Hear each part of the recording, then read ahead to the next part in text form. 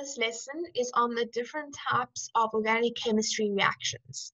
They are broken down into three different types of reactions. The first is the addition reactions. The first addition reaction is halogenation. This is when you have an alkene, you add a halogen, and this forms a haloalkane. Here is an example. If you have an alkene of propene, you have the double bond between the two carbons over here. You add a halogen, for example, fluorine, and then this fluorine builds onto the carbons that had the double bond, and there's no longer a double bond. This becomes 1,2 difluoropropane. It's important to know that this halogenation is a fast reaction. Hydrohalogenation, this is when you have an alkene and you add a hydrogen halide to form a haloalkane.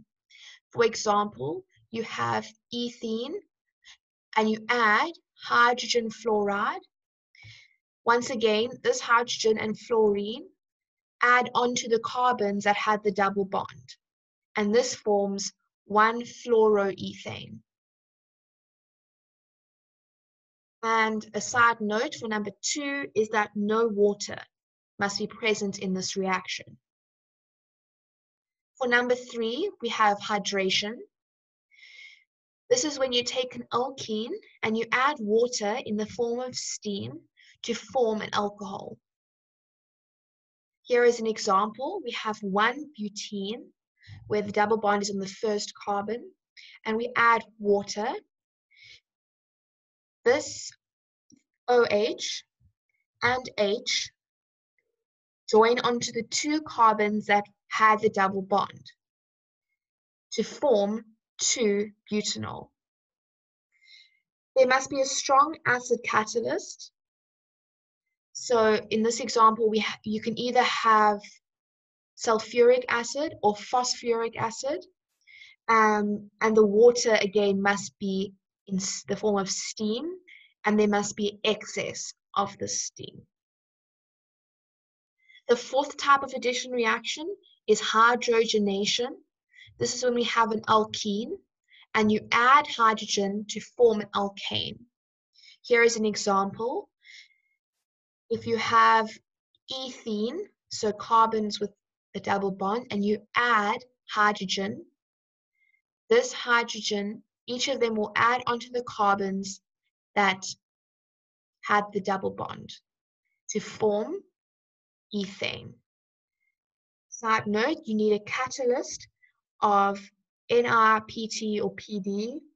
Hydrogenation is used in the formation of margarine.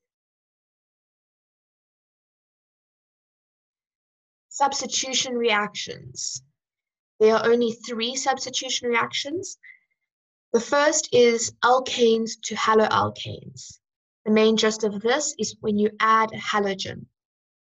So here we have a basic alkane, and we add the halogen fluorine. What happens is the hydrogen over here gets substituted with one of the fluorines, and this hydrogen will then join with the other fluorine, and it will form this haloalkane along with hydrogen fluoride. A side note of this is it needs light or heat, and it can continue until all the hydrogen atoms have been replaced by halogen atoms. Then the second one is alcohol to haloalkane. This is when we add a hydrogen halide. Here is an example. The OH is then substituted with the fluorine, like so, and then this OH joins with the hydrogen to form water. So in an alcohol to haloalkane substitution reaction, water is formed. It works best with tertiary alcohols, and there must be no major heat added. It's generally best at room temperature. The third one is hydrolysis. This is when haloalkanes change into alcohols. When you add dilute sodium hydroxide or potassium hydroxide, this is a strong base. So here is an example. We have a haloalkane using fluorine, and we are adding sodium hydroxide. The OH in the sodium hydroxide replaces or substitutes with the fluorine and becomes an alcohol. The fluorine that was replaced by the OH then joins to the sodium, like so. This reaction needs heat. This triangle needs heat, and it needs ethanol. Then we move on to elimination reactions. The first type of elimination reaction is dehydrohalogenation. This is when hydrogen and a halogen is removed. So here we have an example of a haloalkane. When this is added to potassium hydroxide, the Br and H are removed from this haloalkane. The Br joins to the K, like so, and the H joins to the OH to form water. The potassium hydroxide needs to be concentrated, and there needs to be ethanol present. Also note that it is the hydrogen that is connected to the C with the least amount of hydrogens connected that loses the hydrogen. It's easy to remember that because the poor become poorer. So this hydrogen is kicked off, and this bromine is kicked off. And then there forms a double bond between those carbons. Next is dehydration.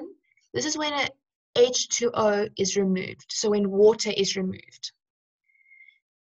Here we have an example of an alcohol. This OH and this H are going to be removed. Again, the poor becomes poorer. And we are left with an alkene and water. Again, it needs heat and concentrated sulfuric acid.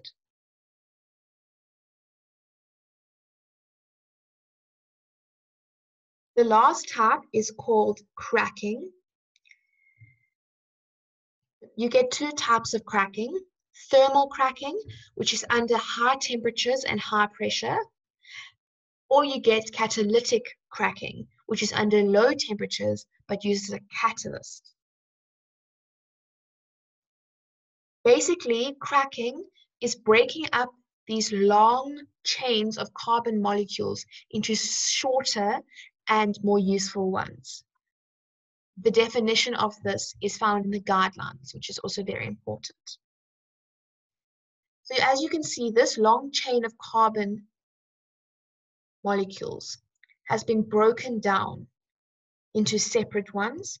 Some form double bonds, some don't. Some can form triple bonds, all depending on the type of reaction.